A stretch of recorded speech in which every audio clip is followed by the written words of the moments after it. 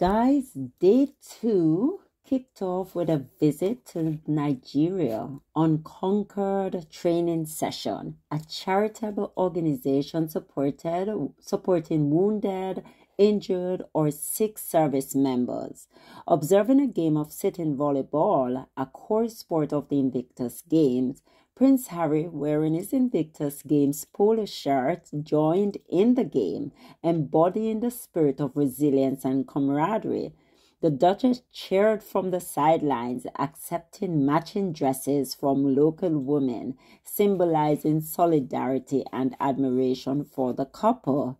So we know that as we say, Harry was wearing the Invictus polo shirt, eliciting cheers and excitement from the audience, while also encouraging Nigeria's Chief of Defense Staff to play too, who joyfully jumped in. The Duchess cheered from the sideline, accepting matches from the women who expressed their solidarity and admiration for the couple. The event was a testament to the power of sport in uniting people, fostering recovery, and celebrating the human spirit's capacity to overcome challenges. So that was the first place they went, and then after that, they went to a reception with military families. So we know that the couple then attended the reception with the military families and the Widows Association, because widows, all the people who are left back based on their husband being killed, honoring the sacrifices made by service members. The event showcased testimonies from wounded warriors, emphasizing the transformative impact of the Invictus Games on their lives. A 3D tour of the upcoming Nigerian Invictus Center highlighted the future of physical and mental rehabilitation, receiving enthusiastic applause. So people were so excited about that. So we know that they were invited. The event honored the sacrifices made by that, and it's in preparation for Invictus 2025, because we know they're going to be in Canada. The atmosphere was equally electrified by performances of drummers and dancers whose acrobatic feat left everyone in awe.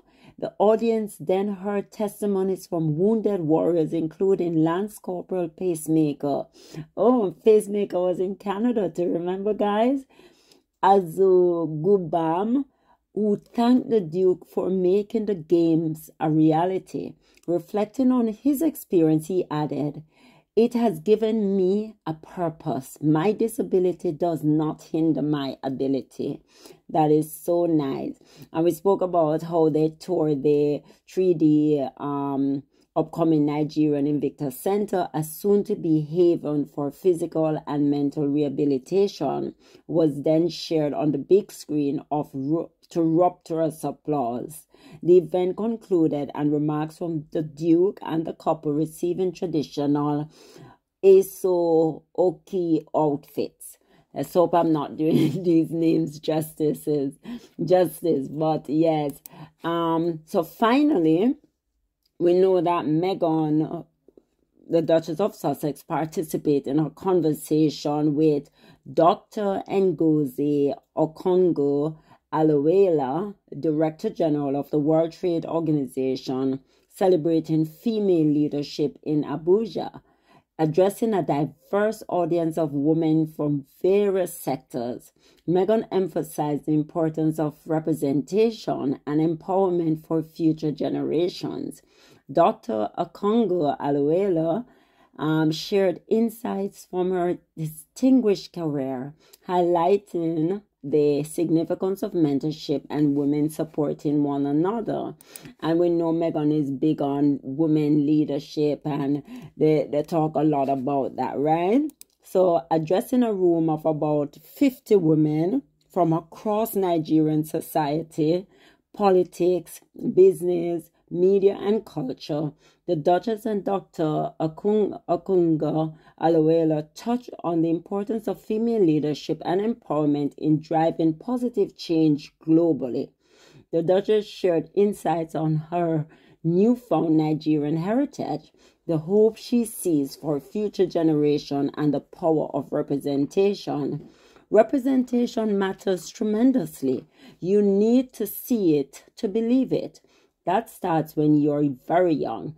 I often find that whatever travels I've done, regardless if it's Nigeria or another country around the world, oftentimes when women reach the peak of success, they leave. But you need to come back. You need to at least be a familiar face for the next generation to say, oh, she looks like me, and I can be that too. You still always want to come back home, because that's how you're going to help shift any sort of generational pattern that might be shifting, especially for young girls who need to see someone who looks like them in the same position, said Meghan. Speaking to her time both as Nigeria's Minister of Finance and Foreign Minister, as well as her role as Managing Director of the World Bank and current role with WTO, Dr. Okungo Aliwelo discussed the importance of mentorship and the wisdom she has gained from both men and women around the world. The duo concluded their chat with a brief Q&A, question and answer, right? So, of course, we're saying the day was concluded with a brief Q&A session, reinforcing the need for women to uplift and empower each other across all spheres of life.